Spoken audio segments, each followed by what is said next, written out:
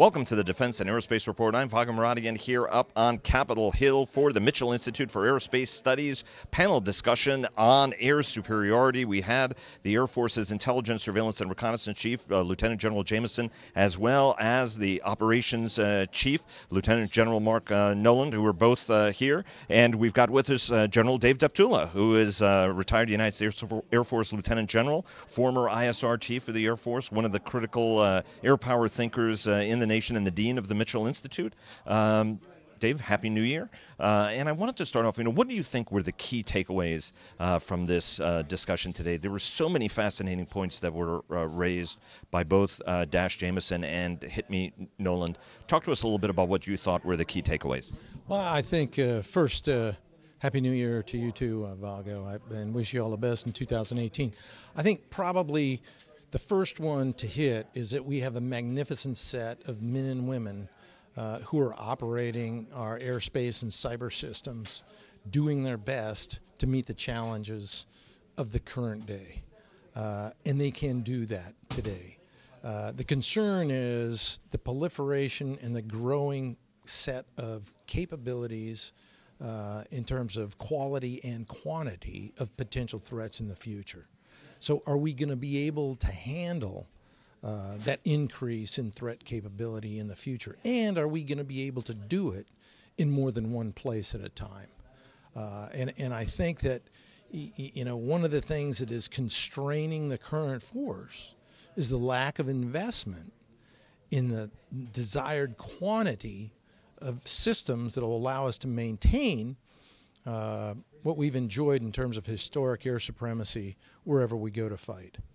You played a very provocative video talking about air defense threats. It's one of the best films, actually, to give even a layperson an understanding of the kind of capabilities that are being developed both on the air system side by China and Russia, but in particular on the air defense side. When you see the S-500 overlaid on an American context, if you put that rig at the Washington Monument, you're projecting an air power dome that goes as far north as Buffalo and as far south as Charlottesville. Talk to us a little bit about Charlotte, not Charlottesville, Charlotte. Talk to us a little bit about what you heard both General Noland and General Jameson say about the evolution of the threat, but also, one of the calls that General Noland made was we need bigger air ranges now. We've gotten into this very constrained, growth in air traffic is tremendous, encroachment has been tremendous. Talk to us about both of those themes and what you think the Air Force has got to be thinking and doing to set itself up for future success. Well, first, you key on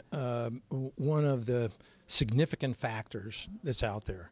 People tend to think symmetrically. So when they think about an air superiority threat, they tend to think about another airplane. That's not the case.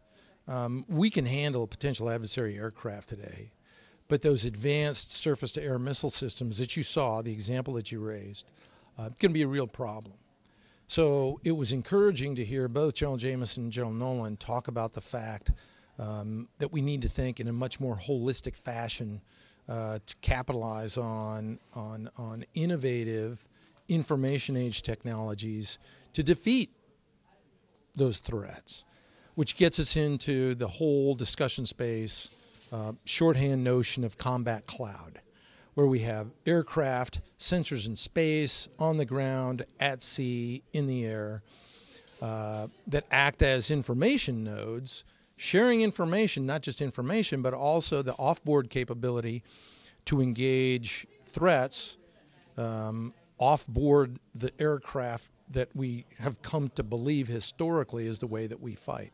So it's a whole different paradigm of warfighting. And the services, all of the services to a degree, are beginning to embrace that concept of operations. General Noland talked about the changes in football, for example, that in 1973 the game was very, very different.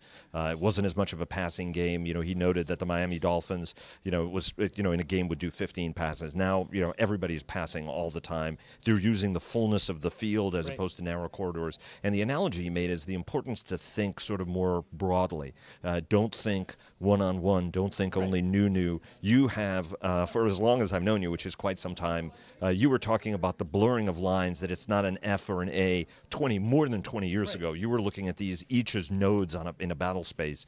And we're talking also across the joint force, right? How you can use stuff from each of the military services. So the question that I have for you is, as you look at this future combat air environment,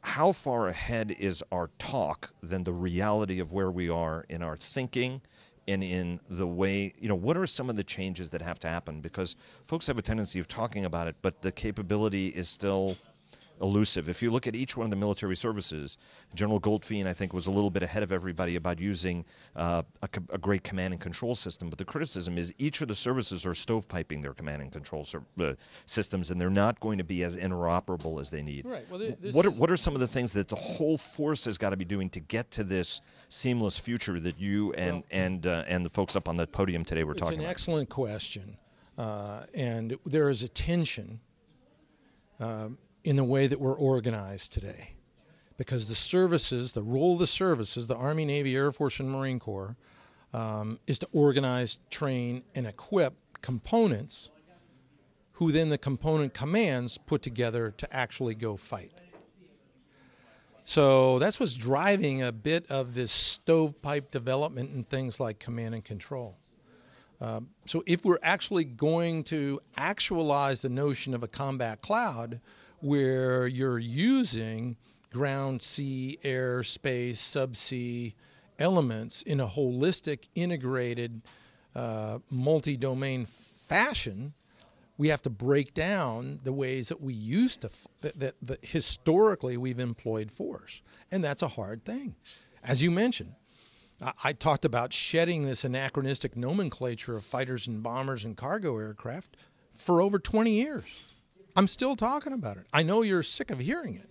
I love hearing it every time you say it. But the young people out there, have only experienced what they've been told.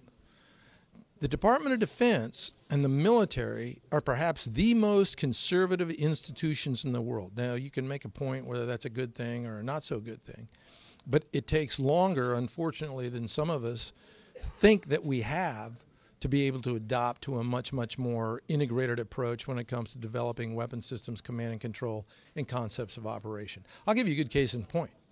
The Army today, when they talk about multi-domain battle, they're not even thinking about the Air Force being able, or the air component being able to provide air superiority. They're out looking at ways to accumulate resources to do it all on their own. It's a step away from Goldwater Nichols, not towards a truly integrated joint approach. Well, some would say that's going away from actually even Key West. Let me ask you about North Korea. Both the general officers punted on the question when it was how significant an air defense picture is that.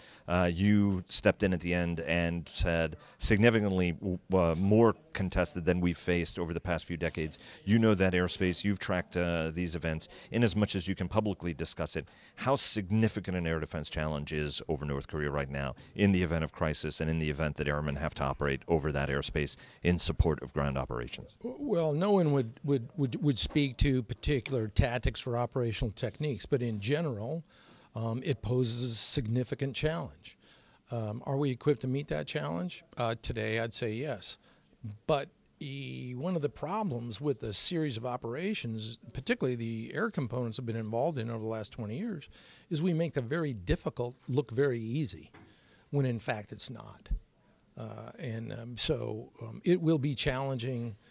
However, it'll be something that we can accomplish. Let me ask you one last question. General Nolan, you made the case, and you've been making a very full-throated case, and you did at the beginning of this conversation, about why the Air Force has to be buying more F-35As at a much higher pace than 46, right. Whether it was 140-something or 112, right. which was a number at one point. Do you think that the success of the airplane is actually what's going to constrain the number that are ultimately bought? Because when you listen to each one of these exercises, there are much higher exchange rates. There are a lot of classified information about what it can right. do, that folks are not discussing publicly. Do you think that that's going to be a limiting factor, that the program becomes a little bit of a victim of its own success? Not if people think through the strategic rationale for why we need force structure to be able to effectively operate, win, and succeed in more than one regional contingency at a time. I mean, I'll use F-22 as an example.